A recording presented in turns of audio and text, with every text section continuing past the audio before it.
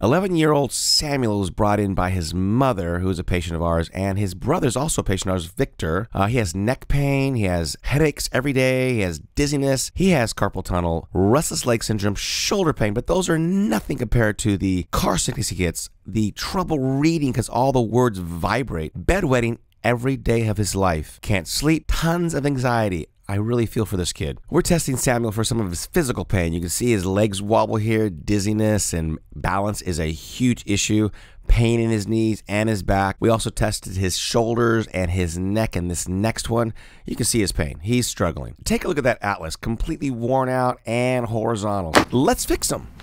How painful is that? 10.